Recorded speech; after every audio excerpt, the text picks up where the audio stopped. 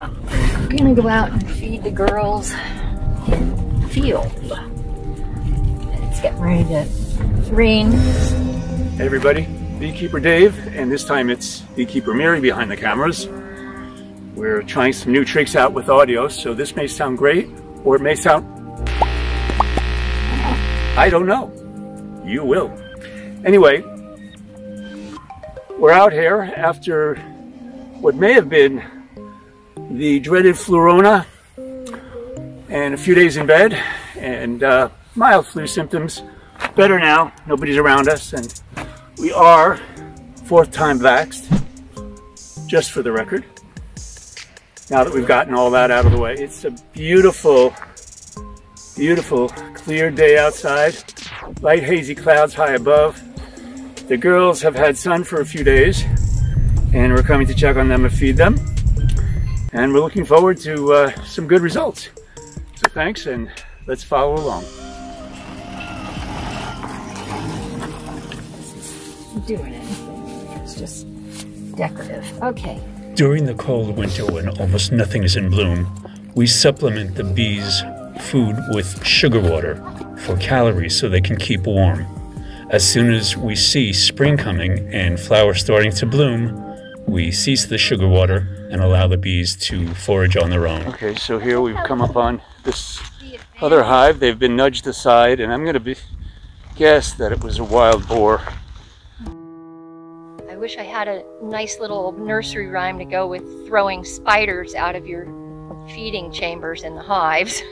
But when you open it up and you find a lot of dead bees in there, chances are there's a spider living in there. Here.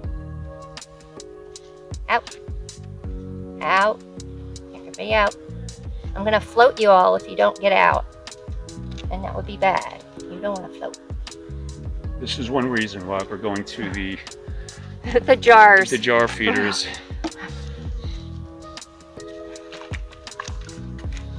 Jar feeders have their own issues. And I will say that it seems to depend on the colony.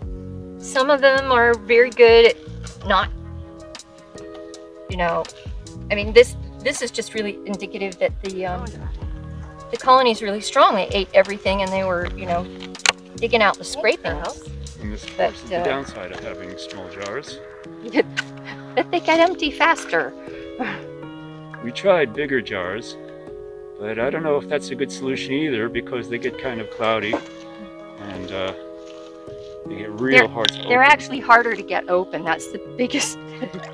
And it's better to have them all kind of uniformly sized. But yeah, they're a little small.